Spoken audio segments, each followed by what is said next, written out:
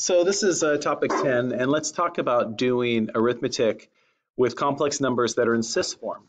So first thing we'll do is we'll do some multiplication. So z1 times z2. These are both complex numbers. I'm going to multiply them together. Now when you multiply in cis form, you can multiply the magnitudes and you can add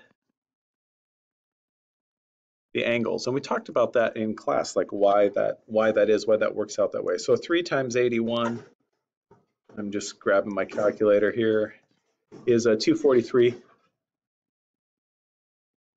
And then 133 plus 76 is 209. So multiplying in cis form is really easy. You could multiply those magnitudes and add those angles. Now how about dividing? How about if I went something like z2 divided by z1? Similarly, you can divide the magnitudes and you can then subtract the angles. Because remember, multiplying by an angle is a rotation, so that's why we're adding these and subtracting those. And so dividing is a subtraction. So 81 divided by 3, that's a 27. And then I have this 76 minus 133, and that's a negative 57. And I could leave it as negative 57 degrees if I wanted to. I like to leave them positive. I'm just going to add it to 360, 303. Either one of these answers work for me. All right, how about taking it to a power? How about I take z1 to the third power? Now, power is just repeated multiplication.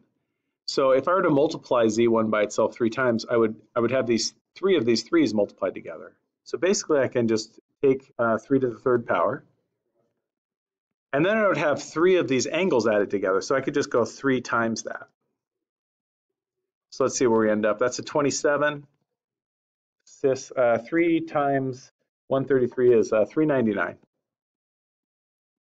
And that's bigger than 360. So I'm going to subtract 360 from it. It'll be something that terminates in the same location, but it'll be in, between negative 360 and 360, just easier to read. So there's that 1 to the third power. So let's take a root. Let's take the fourth root, say, of z2. So the fourth root is the same as the 1/4 power. So I could take this number in cis form and take it to the 1/4 power. And then basically I can do the same thing that I did here. It's just an exponent. So 81 to the 1/4 power, or the fourth root of 81. Then I have cis 1/4 of 76 degrees.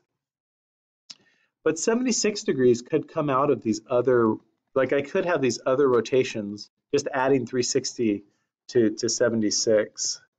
K is just going to be 1, 2, 3, etc.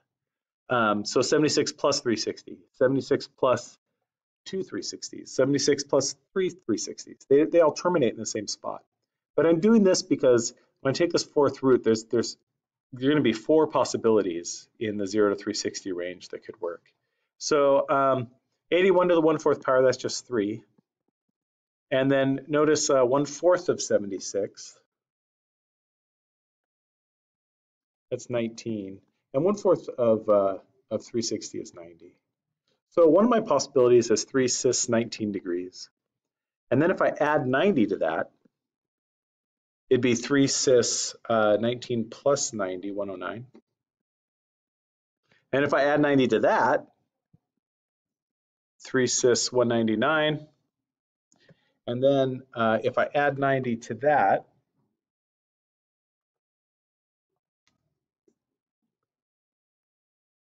whoops, 3 cis 289. And if I add 90 to that, I'm going to be out of 360. I'll be back at that spot. So I have these 4 different possibilities for that root.